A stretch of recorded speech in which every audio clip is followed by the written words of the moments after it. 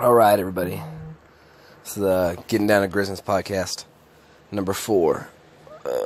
Just laying in bed with a massive sunburn on my back. Just did the incline today.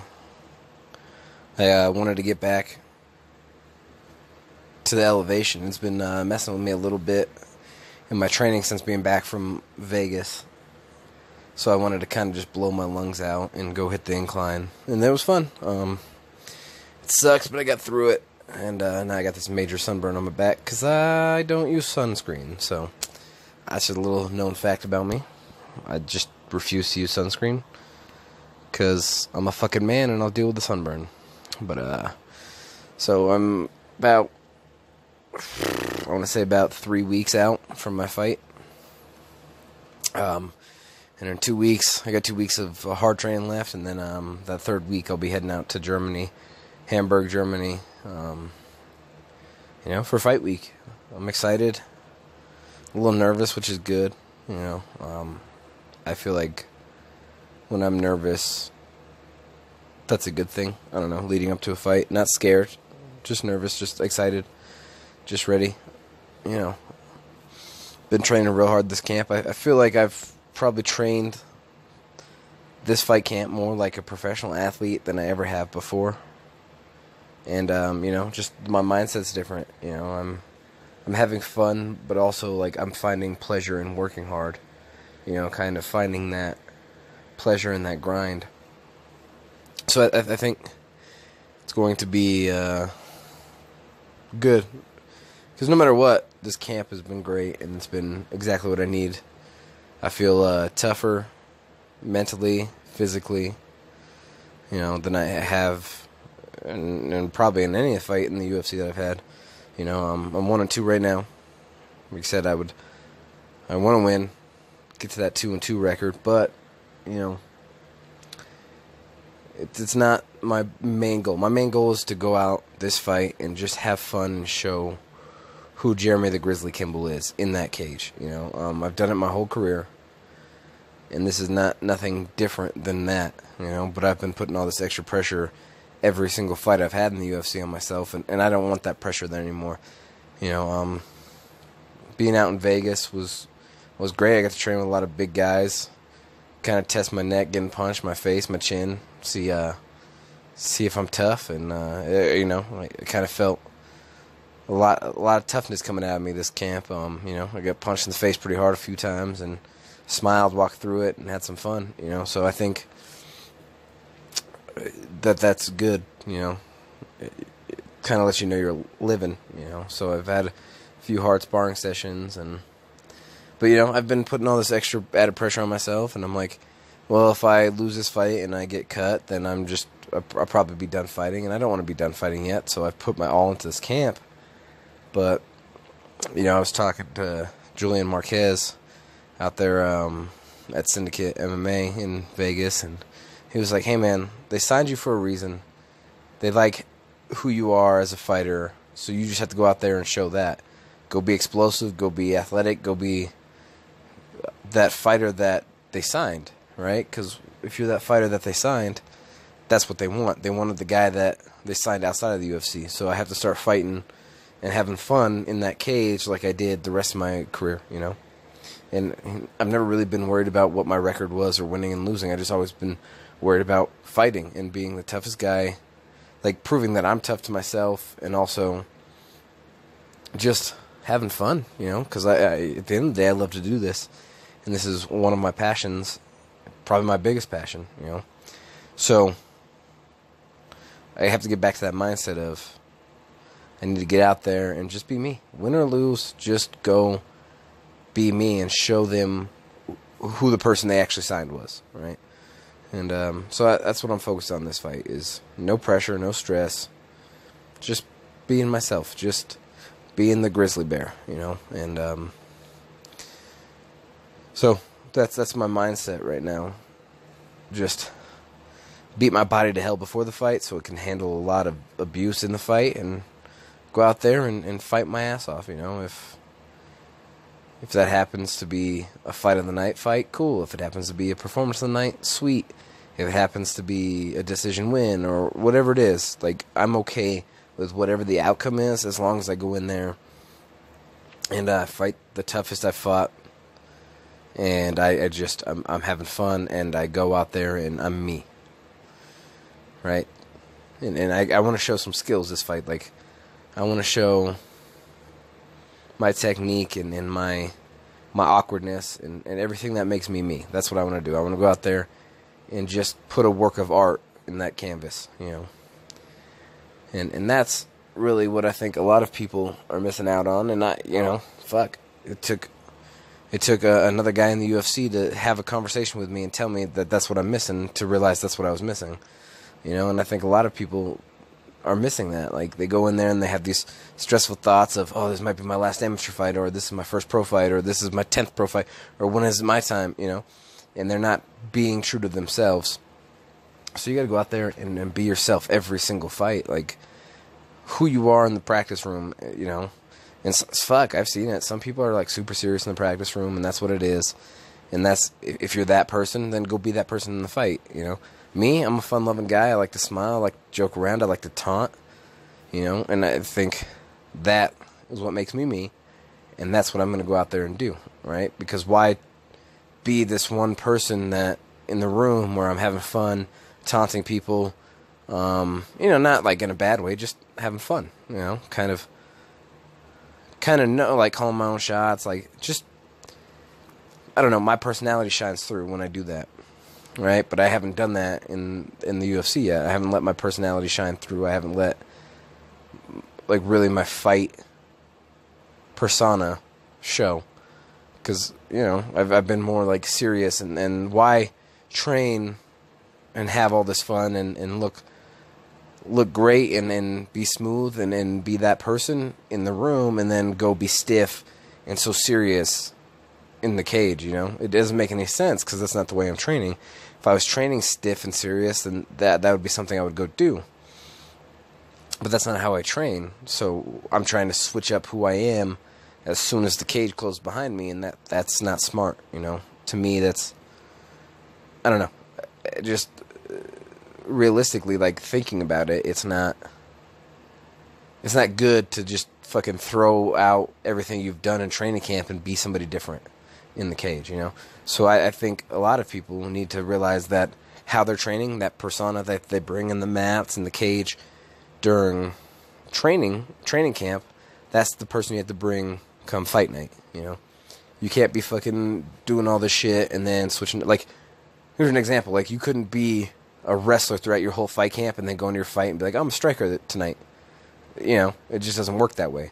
So why train to be the fun-loving guy, likes to mix it up, likes to have some fun, and then get in the cage and have to be serious and, oh, I'm so nervous and, like, it's eating me alive, like I have to fucking, no. Go out there, have fun, you know. I've trained for fucking 10 rounds, so I know I can do 3. So let's do 3 rounds and be myself, you know. And whatever happens, happens. And that's the outlook I'm going into this fight. And I'm excited, you know. I'm just excited to do that and then show the UFC why they signed me and who I am, you know. And I'm excited that I get to travel. You know, I've always got into fighting to prove that I'm tough to myself, but also to travel. Like, I've always wanted to see the world, and fighting is one of, like, the few jobs you get to see the world, and you get to do it for cheap because they're paying for it, you know, and you get to just go out there and show the people who you are, too, you know. I get to go out there and perform in front of a different country, right, and then get fans there and see what they like, and they get to see this American that they would not normally see, right? So, if in the fight wise, you know, they get a lot of their fights, their local fights, you know, and I'm sure they don't fly too many Americans into other countries, because I've tried when I was outside the UFC to get some other countries, and if you don't have a big name, they don't really take the time to fly you out.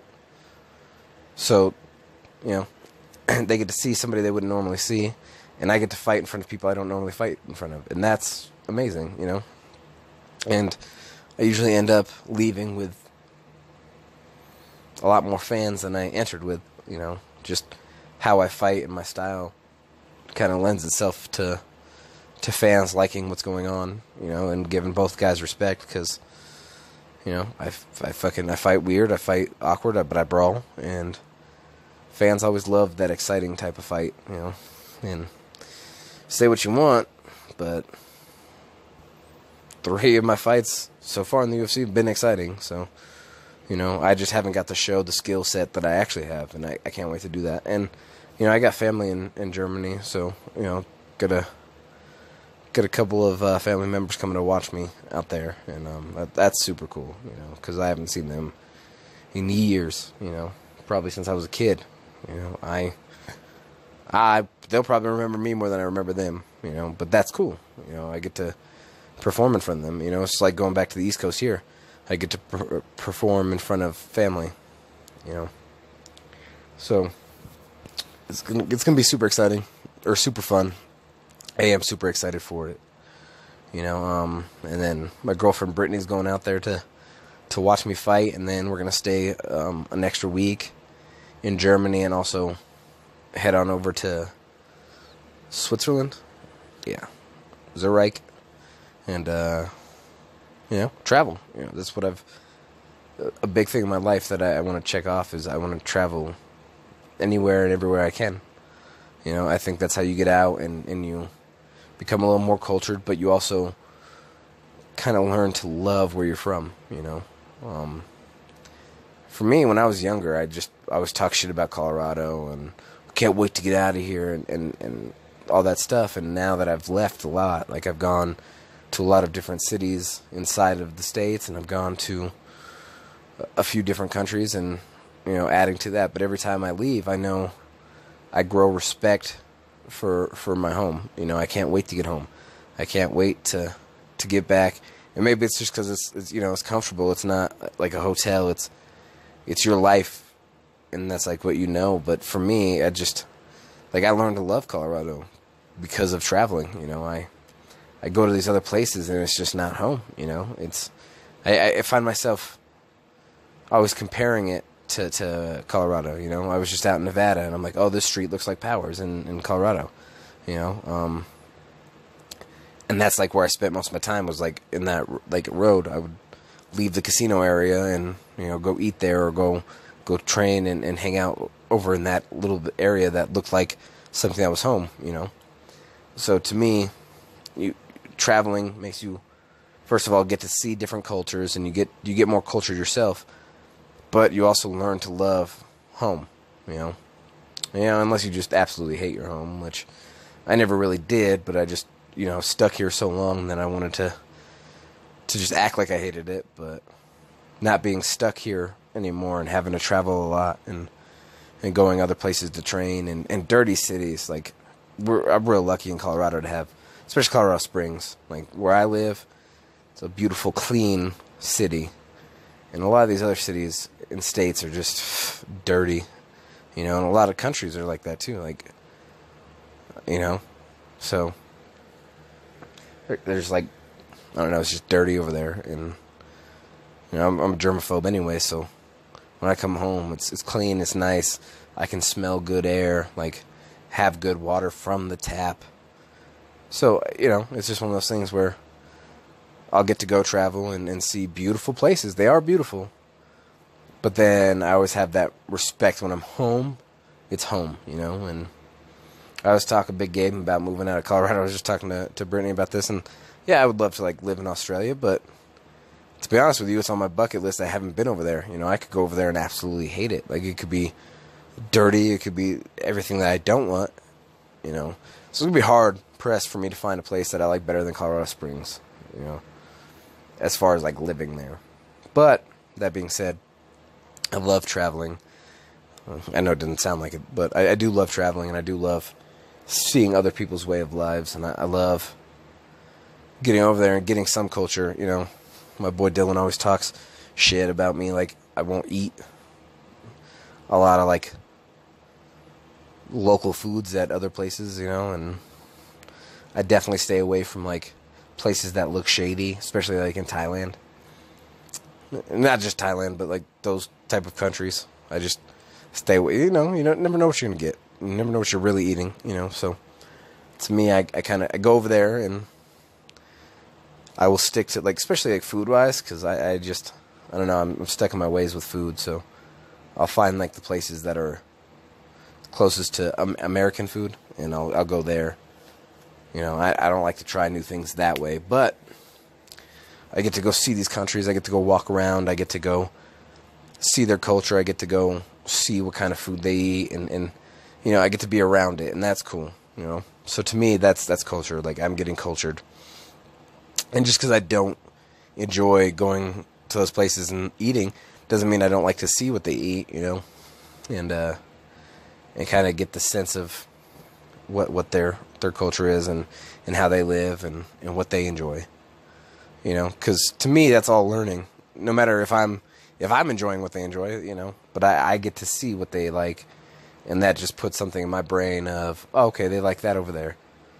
Check, you know. So now I'm a little bit smarter, knowledgeable about that other cultures, you know.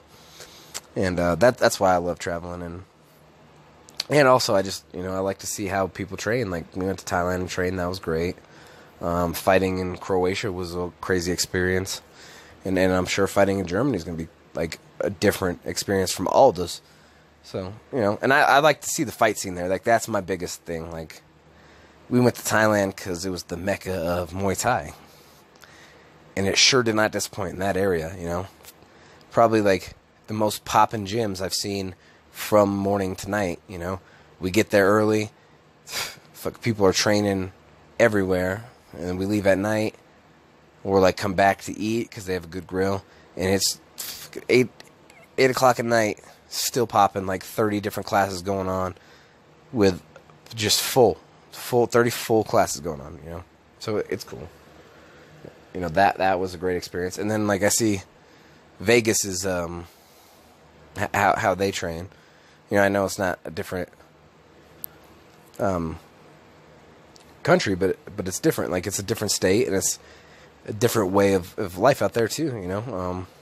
When I train in Arizona, it's all like punctual, you gotta be on time, and then I go to Vegas, and because we all go to different gyms and travel, you know, we go from the UFC Performance Institute to Extreme Couture or to Syndicate, and they're not, like, they're real relaxed. You come in late, doesn't matter. You just hop in and get and fit in, you know. You just fit in, you see what they're doing, and you keep grinding, you know, and that's cool. That's super cool. Like, 'cause I'm like that. I don't mind being late, you know, even though my coach hates it. I'm kind of late by nature, anyways. So being out in Vegas is cool. You'd be a little late, but you still work hard, you know. They do enough to where if it was like a sparring day, if you're 15 minutes late, they haven't even started sparring yet. They're doing some drills, and then you can hop into sparring. You know, because we have, especially a lot of the UFC guys, we have a schedule at the Performance Institute that we have to go do. So we go do that we go do that schedule there, and they understand that. So you go in, and they'll give you a little bit of leeway of hopping in and getting to sparring, so you don't miss any rounds, because they know, all right, these people are probably going to be a little bit late, depending on, like, where our gym is in comparison to the Performance Institute, and, you know, so it's cool seeing, like, everybody's different takes on fighting, and how training is, and, you know, it's different everywhere. Every state, every country, it's all different, you know. And I've been blessed to be able to train in a few different places, and kind of take on that nomad training philosophy where I'm just going to go train, you know. I'm not going to pledge my allegiance to really much. You know, I have my gym, Team Shingatai Slaughterhouse in Colorado, but I move on and kind of be that nomad fighter outside of that, you know, because I don't have many big guys at my gym. I don't have any big guys at my gym really to work with, so I get in shape, I work my cardio, I get that elevation training in Colorado, and then I move on and I go wherever big guys are, you know. Team Nomad, you know, I've trained in Arizona at the MMA lab. They're great. I love them, you know, and I know I'll be back. Like that's one thing I know. Like I'll go train there again because I really like their philosophy in training. You know, be there on time, be the hardest worker in the room, get 1% better every day. I love that. But I also know as many contracts as I can get in the UFC, I'm gonna be going to the UFC PI as much as I can. You know, because they're really awesome. They help you get better in the ways that I lack. You know, like being an athlete is something I lack at. You know, I'm athletic, but somebody like honing my athletic, like instead of me just being a raw athlete, they're honing and making me an all-around athlete and like using my athleticism to make like, but making that athleticism better, like sharper. Instead of just being this super raw athlete, I'm turning into an athlete that knows how to control his body, why you have to start and stop on a dime, why you have to do this, why you have to do that. So that's great, and I know I'll be back for that, you know. And then those gyms that surround their Extreme Couture and Team Syndicate are amazing places to go train. You know, you get work with tough, high-level guys, and that's great. You know, that's fantastic to be able to work with big guys that are high-level. And I know I'll be back in Tiger Muay Thai. Like, I know I'll go back to Tiger Muay Thai one day because, like, George Hickman was great. Like, there's a great training partners there. JQ and Glenn Sparv, they were great. You know, so to me, I know I'll be back to all those places, and I know I'm going to go see other places, you know. I have a few places on my training bucket list that I want to see. I want to go and see their philosophy and see how they train. So I'm really enjoying this nomad fight camp, you know.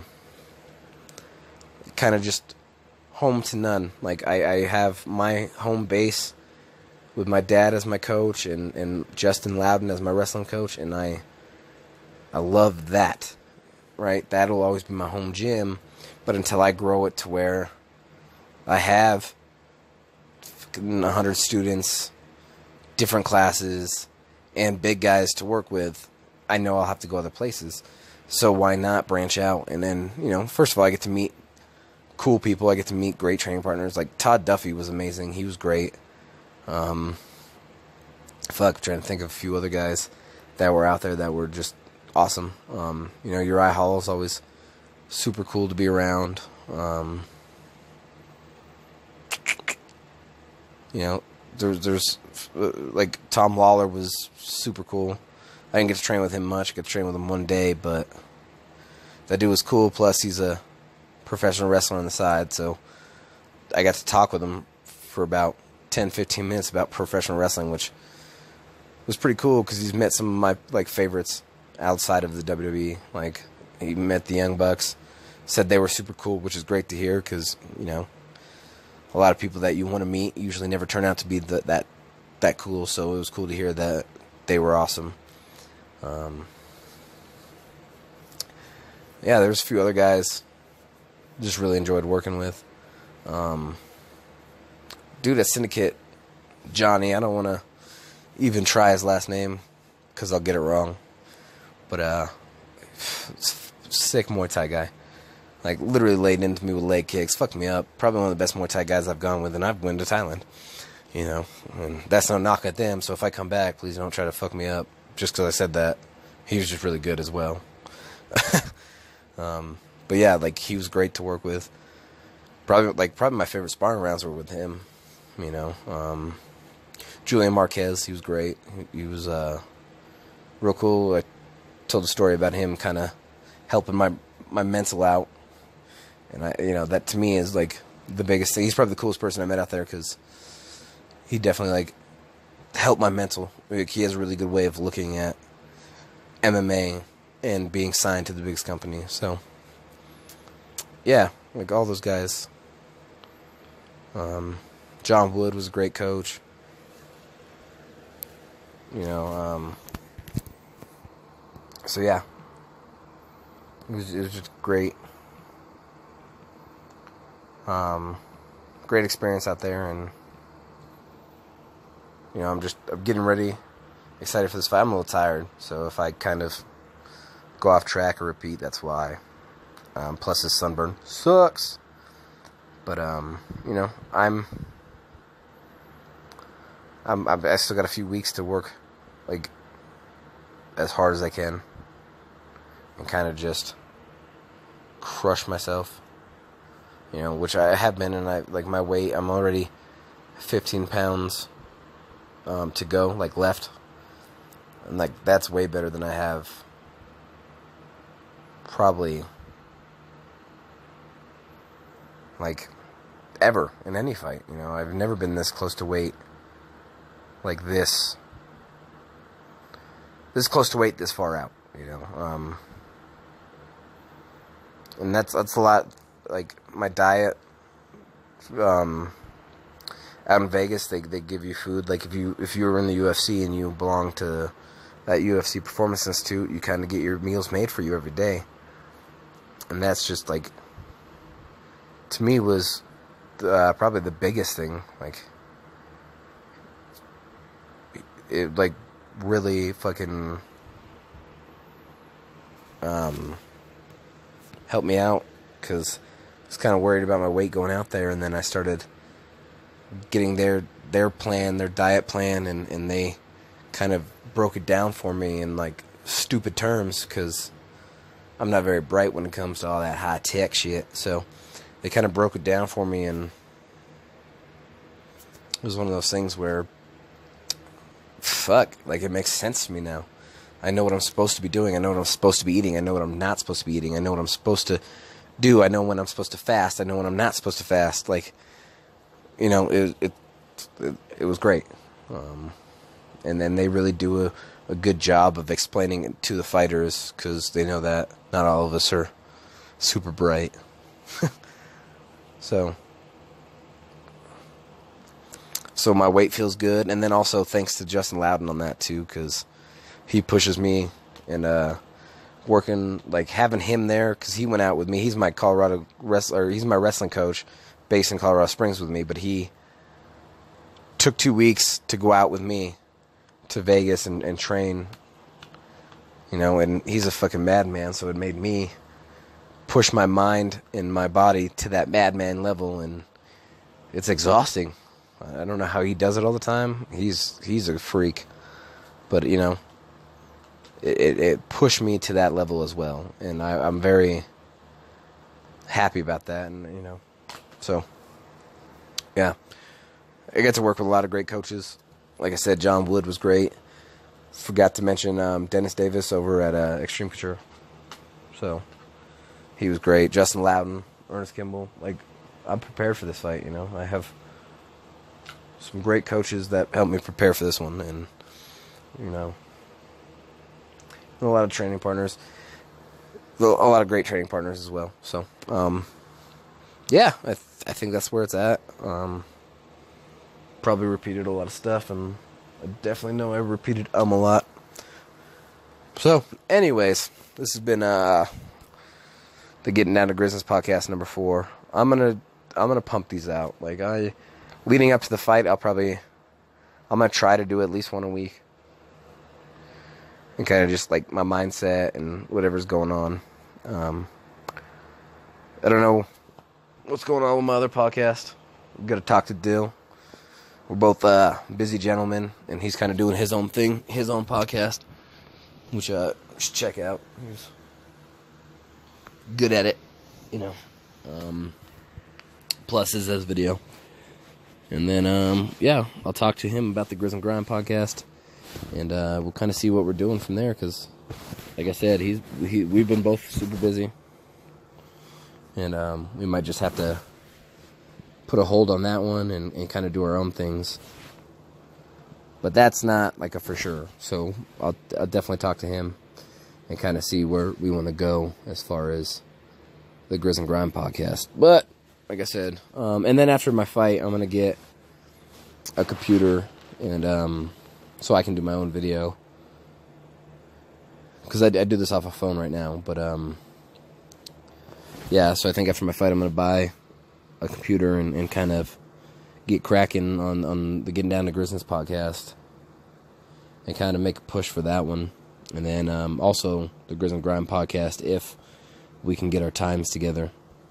So, all right, well, that was a little bit of my life. you know, no matter what you are, how you're doing, in this fight world, this is crazy. Shit happens. Fights fall out. Body gets injured. You can't fight. Whatever it is. And life is hard sometimes too. You know, kind of kicks us all in one way or the other. So just know, keep your heads up and keep grinding. And the biggest thing is to never give up. Don't give up on yourself. Don't give up on your circumstances. Just keep grinding, and you'll make it. You know, that's what I'm focused on is not giving up, not giving up on myself, and just pushing. You know, pushing. We get one life, so let's fucking push till these wheels fall off.